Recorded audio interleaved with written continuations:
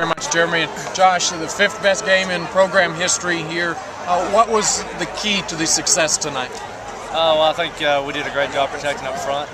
Number one, you got to give those guys some praise. The big guys up front did a fine job, and receivers and backs and tight ends did a great job making plays. You found a lot of different receivers this evening. How important is it for those guys to all get the ball a little bit? It's important for us. I think we've done a pretty good job this season of spreading the ball around. That's something that's been key for us on offense this season so far.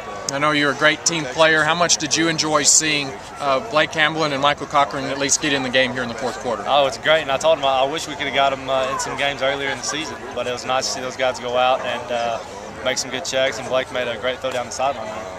After the losing streak the team is in, this win obviously will feel good. How much do you celebrate this before you start looking at Abilene Christian now? Well, I think you celebrate it tonight and you come back tomorrow and you start getting ready for the next opponent. I mean, whether you win or lose, that's kind of how you treat every game you play.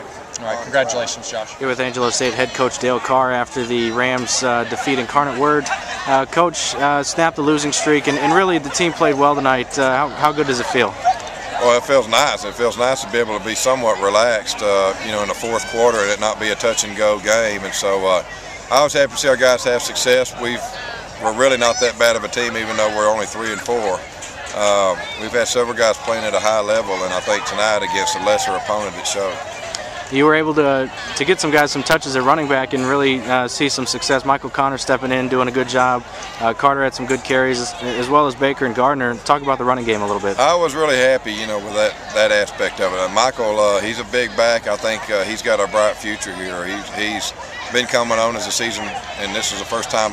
Unfortunately, this is the first time we really got to get him in the game a lot. But I think he'll have some more game time in the future, the next 2 or 3 weeks. Okay, Josh, pretty impressive, as was Blake Hamblin coming off the bench with that big throw. I think the team was 4 yards short of tying the school record. You just talk about the quarterbacks.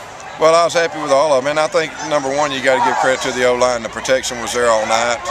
Receivers running nice, clean routes where they're supposed to be, when they're supposed to be there, and Josh going through his progression. And so, here again, like I said, we've been playing at a fairly high level, meaning not a bunch of errors, that type of stuff. And it hasn't always turned into wins, but I'm not that surprised that we ended up winning by that margin. Okay, 2 more picks for the defense and then a punt return for a touchdown. Can you ask for any more from those 2 phases of the game tonight? No, our special teams has continued. There's only one game this year we hadn't won the special teams battle, and that was against Midwestern. And I thought our secondary is doing a nice job of being opportunistic. They're playing the coverage call. They're playing like it's supposed to be played, and they're in position to make plays, and then they're making plays.